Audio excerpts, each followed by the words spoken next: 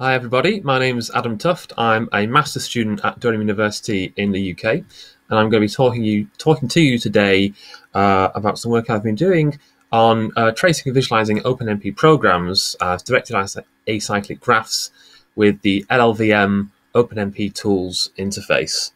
This is some work I've been doing as part of my master's dissertation at Durham University here in the UK. So, just to start off with a quick bit of background, what are we talking about when we talk about OpenMP tasks? Well, a task is a self-contained unit of work plus some associated data. Packaging up work into tasks allows the creation of the task to be separated from the actual execution of the task. So it allows work to be packaged up, scheduled by a runtime environment, and then executed at a later time. In OpenMP, the main task creation constructs are the task construct and the task loop construct, which is a loop that creates a set of tasks. And a set of tasks can be synchronized in OpenMP with a couple of different ways. There's the task group and task wait clauses, which enforce synchronization constraints on subsets of tasks. And there's the depend clause, which attaches to task creation constructs, which establishes dependencies between sibling tasks. So, sort of a good example of this is a recursive Fibonacci function, which we've got on the screen here, demonstrating the use of tasks to package up function calls within OpenMP tasks so that they can be scheduled by a runtime, and then they are synchronized by a task wait construct at the end of the function, which has the effect of synchronizing both the two tasks in this function so that the calling task cannot proceed or cannot be completed until the child tasks are complete. So let me just get onto a bit of the background as to the problem that we're intending to solve here. Task-based code is kind of difficult to analyze and reason about compared to traditional bulk synchronous parallel code, because of the additional concurrency that adding tasks to your code it gives you. So task-based code is useful for capturing irregular or nested parallelism, but that additional concurrency adds a layer of complexity to the code as well. Now, traditional thread-centric tools, such as Vampire, struggle to give a clear picture of the structure of this code. They will typically show you a particular realization of the scheduling of tasks as projected onto a set of threads at runtime. This is what we can see here in Figure 1. This is a performance analysis of a typical task-based Sudoku solver visualized in Vampire. And we can see the little color segments there represent individual tasks. And we can see this thread-centric view gives quite a poor view of the actual underlying task-based structure, which we'd like to get a big picture view of. So we'd like to be able to understand the underlying task graph structure, and this is where the LLVM OpenMP Tools interface comes in. It's allowing us to get access to runtime data to record the task-based structure of a program. So what we'd like to have is a visualization that we can kind of see at the bottom there, which is an abstract depiction of a typical task graph where you start a computation divided up into a number of tasks represented as nodes in the graph, edges representing task creation and synchronization, where we have, say, task Q and task R joined together in an operation. These operations then join up at the end to give a final result in which the actual execution of the tasks is left to the runtime. So on to the actual solution that we've developed here based on the LLVM OpenMP implementation. The tool is called Otter. It's an OpenMP tool, as I said, for visualizing task creation and synchronization constructs in OpenMP programs. The benefit of using the LLVM OpenMP Tools interface, or the implementation of the interface, is that it gives a non-invasive form of instrumentation in contrast to direct instrumentation, which requires modification of source code.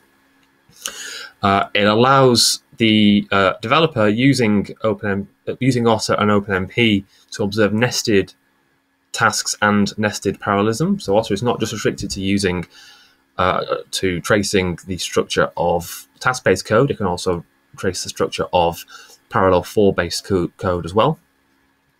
As I mentioned, it's a callback-based tool. So it uses the LLVM OpenMP Tools interface set of callbacks that are implemented in order to extract its event data and write them to a trace. The trace is written in the form of an OTF2 trace, which is the same trace format used by other tools like Vampire and Tau and Scalaska in the sort of the SCORE-P measurement infrastructure.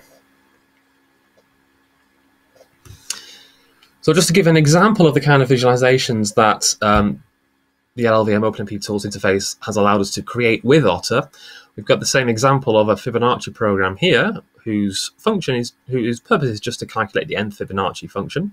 This is done in a recursive way using recursive task creation. So the top level call to the Fibonacci function to calculate the nth Fibonacci number spawns two further child tasks. And we can imagine this as a directed acyclic graph where each task that spawns children has an edge from the parent task to the child task. On the right-hand side, we can see the visualization produced by Otter as a result of the snippet of code on the left there. So the entire program is represented here in the green squares, which are the initial task that encompasses the entire program. A parallel region is represented by a pair of yellow parallelograms signifying the entry and exit events of the parallel region. And the individual tasks are shown created here as cyan squares inside the blue diamonds, which represent the beginning and end of the single region. And we can see here some example. We can see here the specific nesting of the tasks. Take, for example, task 5, which contains tasks 6 and 12. I'm referring to the node numbers labeled on the graph there. So node 5 is a parent of node 6. Sorry, task 5 is a parent of task 6 and 12, both of which are synchronized by a task weight at the end of the Fibonacci function, represented by the red barrier here. So we can see we've taken direct measurements from a real program at runtime of the runtime events encountered in the OpenMP program, and this has been used to generate a task graph that directly visualizes the underlying task graph structure of this task-based program. We have used Otter to highlight some inefficiencies actually in the LLVM OpenMP implementation as well. The image on the left here is taken from a paper studying the performance of a 2D Euler equations solver built with the ExaHyPE PDE engine. What we see on the left is a prediction of the expected task graph structure given a particular type of task generation logic in this solver, which is called enclave tasking. The details of the enclave tasking are not relevant. All we need to know is that the purpose of enclave tasking is to create a subset of tasks that are low priority tasks that could be executed in the background to overlap with a communication phase shown in the dark grey bar on the left diagram. The purpose of this is the intention rather is to reduce the overall time to solution by overlapping communication and calculation. And tracing this program with Otter reveals the task graph on the right hand side. This task graph is for a single time step in this program, where we can see actually the main traversals of the computational domain are carried out in 4 separate threads, which we can see running from top to bottom. But each thread does generate along the way a set of enclave tasks intended to be executed in the background. And this matches quite well with the prediction that we see on the left there.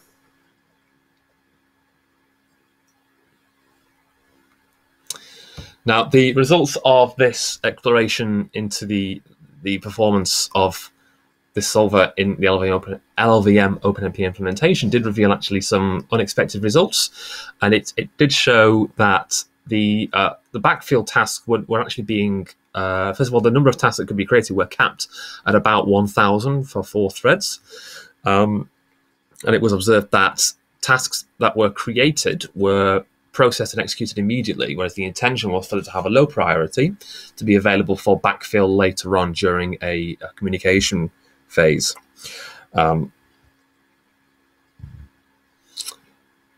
This highlights the inefficiency this highlights in the LLVM runtime is that it's not actually possible to tell the runtime that the certain sets of tasks are on the critical path of the program, and that other tasks are while they are created ready, they are not on the critical path and could be left and scheduled at a later time when when the threads are hungry for work. So in terms of our future work for Otter, one of the main things we want to do is to extend its footprint of applicability. We are currently working on developing an API to enable data-driven taskification of existing serial code. So rather than tracing code that has had OpenMP task added to it already, the intention would be to work from the beginning to collect data on the performance of a serial program and explore where the addition of tasks to the serial code would benefit the overall performance. We intend to extend support in Otter to the depend clause. Currently, Otter only supports the task weight and task group clauses. Adding the depend clause would allow us to recover explicit dependencies between individual tasks, which would give us a much richer view of a particular task graph structure. Also, we intend to allow Otter to be used for more specific targeted improvements in programs by relating performance back to the source of the program, which currently Otter is not able to do. There are a number of other callbacks that will be helpful in LLVM to enable us to do this, particularly around the device tracing interface as well. So we'd love to be able to activate tracing on attached accelerated devices like GPUs, for example, and FPGAs if possible, so that we can look at tracing programs that run on that kind of heterogeneous accelerated hardware.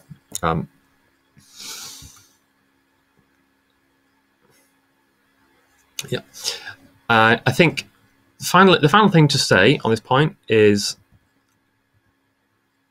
it would be beneficial if it was possible to tell the LLVM runtime that certain tasks can be deprioritized or can be held for later backfill. In conclusion, the LLVM OpenMP implementation has been essential in developing Otter. It's been really useful to help us get access to the runtime events that we need to be able to trace this task-based structure of our OpenMP programs, and we're now able to visualize this task-based structure in a new way that wasn't possible with traditional thread-centric performance analysis programs. So I just want to acknowledge the contributions of my supervisor, Professor Tobias Weinstiel, and also Dr. Holger Schultz, who have been very helpful in preparing this presentation. And just to mention that this work is supported by, it forms part of the Excalibur program, which is supported by the UKRI Strategic Priorities Fund. So thank you very much. If you have any questions, please feel free to add them to the video or send me an email. I'll be happy to get in touch. Thanks.